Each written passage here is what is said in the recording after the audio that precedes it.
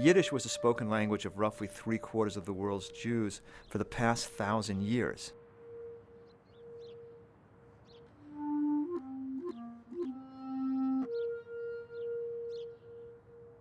Books were our portable homeland. Books define our national identity. We call ourselves Am HaSefer, the people of the book.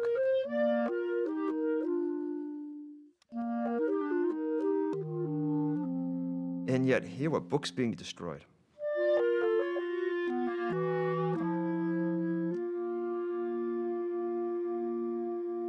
When I first came up with this idea to go rescue the world's Yiddish books, the response everywhere was essentially the same. Don't you know Yiddish is dead? Don't you know no one cares about this culture any longer? Why don't we give you a nice scholarship and you can go off and study in Israel? What do you have to waste your time with these old books that nobody wants?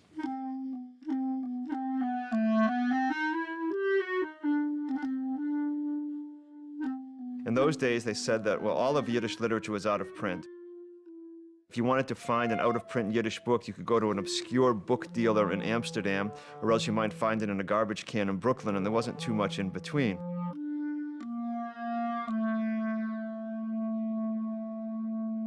First of all, you have to understand, I was 23 years old when all this came about. I was studying Yiddish literature. Probably would have gone on to a very conventional academic career were it not for this one very basic problem. There were no books to read.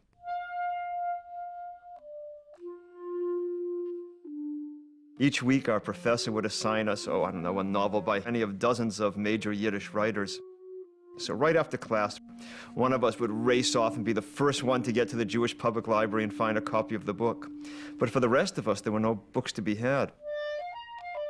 So I started putting up notices, little signs on the Jewish delicatessen and the laundromat in the old Jewish neighborhood saying, I'm a young graduate student, I'm looking for Yiddish books. So before I knew it, people are calling up. Boxes of books are piled high, and my apartment is overflowing with piles and piles and piles of Yiddish books. And it was somewhere along that point, I got a phone call from my parents, and they said, Aaron, I think you have to come home because the rabbi's given us so many books, we're afraid the second story of the house is about to collapse.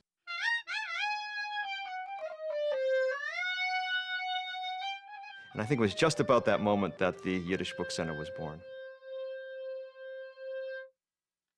Well, I had no clue what the actual work of going around and collecting Yiddish books really entailed. Along with all these boxes of books came letters and postcards from older Jews who would write and say, I have many books to give you, but I'm too old, or I'm too infirm, or there are just too many books. You're going to have to come and get them. So in mid-July of 1980, I set out on my very first collection trip. I had received a postcard which came from an elderly man, and I knew already how old he was because it was a penny postcard which came postage due. So he writes in this very scratchy handwriting, he said, I'm a very old man. I am leaving on a trip to Israel. I'm afraid that I might not return, and if I don't, I'm afraid they will throw away my books. Will you please help me? I show up at noon, and in this tiny one-room apartment, all there was a little small bed. There was a metal table with a hot plate and a million bottles of medicine. And other than that, the apartment was full of boxes and piles of both Yiddish and Hebrew books. Well, I figured, all right, you take the books, you put them on the hand truck, you roll them out to the truck, fartik, and you move on to the next stop. It wasn't to be. He sat me down at the table. He says, oh, no, he says, Junger Mann, young man, which became sort of my generic name in the Yiddish world. He says, Junger Mann, he says, I first have to tell you about each of these books.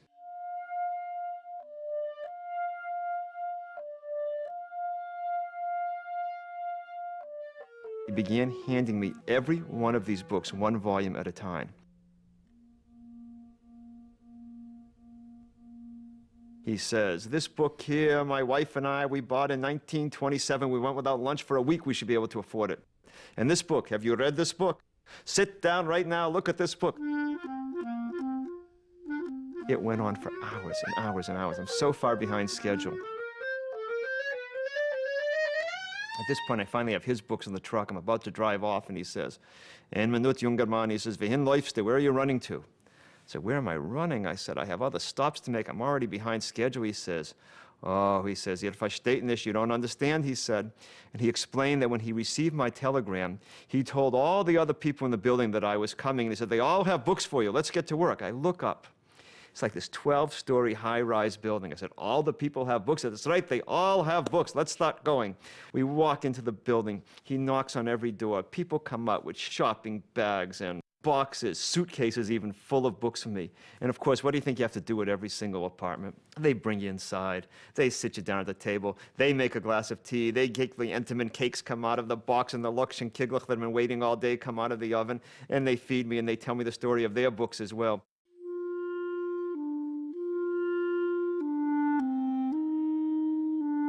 Here I am, 23 years old, you know, in jeans and a t-shirt, but somehow it's fallen on me to try to pick up the fragments of this world and save them for the future.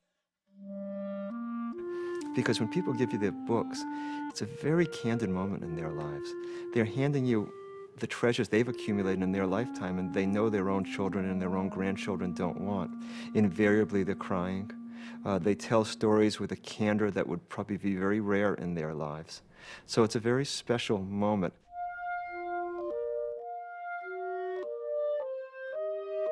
There was a sort of emotional understanding that when people hand you their books, as they say to you, "Junger Mann, ot is mein Yerusha," here is my inheritance, this is what I am leaving to the world.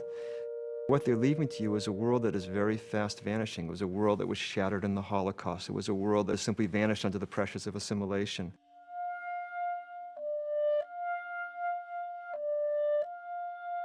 These were the people who themselves had created a new world. And it was a new world in which very few people were now interested. And so here we were. They had so much to tell us.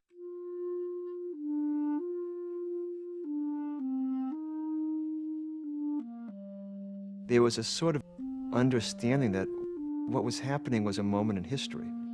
I mean, I knew that from the very first trip, and I never forgot that, and I have not forgotten it 21 years later.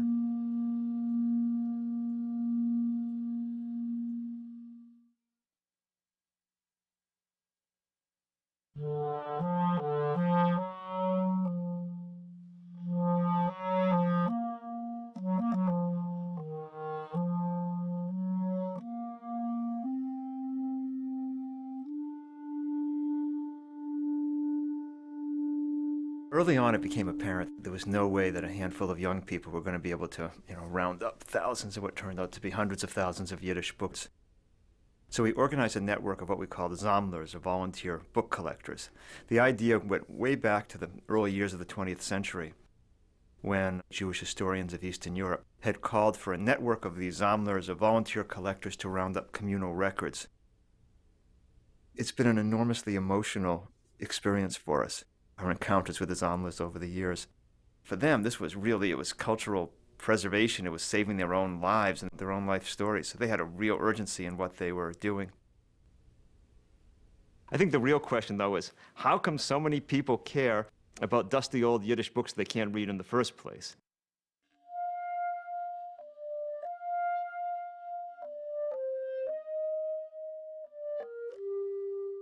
When my mother's mother came to America, she was carrying with her a valise in which she had everything she had brought with her from the old country.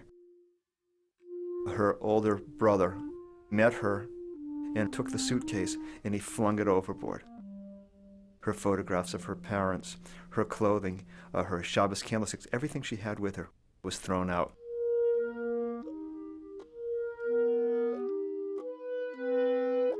He understood that the price of admission to America was to throw the old country away. But I think for my generation, I am finally secure enough in my Americanism that I can now go back and I can dredge the harbor and I can find the suitcase that was thrown out.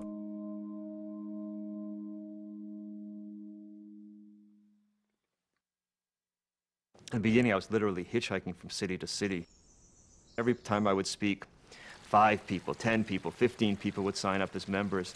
So that today, the Book Center is supported by over 30,000 members. We're one of the largest Jewish cultural organizations in the country.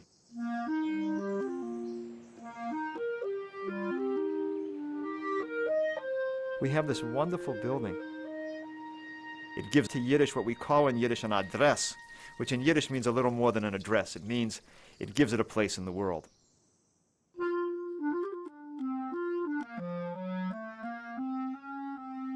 I will never forget when I stood there that first night after we'd finally moved into the building. Yiddish had finally found a home.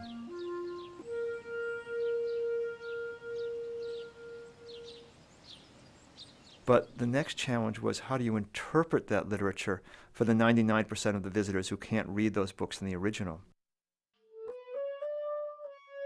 So we organized educational programs. We're doing exhibitions. And of course, we have the core of books. We've augmented or established collections of Yiddish literature at 450 major university and research libraries in 26 countries around the world. And then in the summertime, we have groups of student interns who come. We teach them Yiddish in the morning, and they spend the rest of their day going through these boxes and unburying treasures.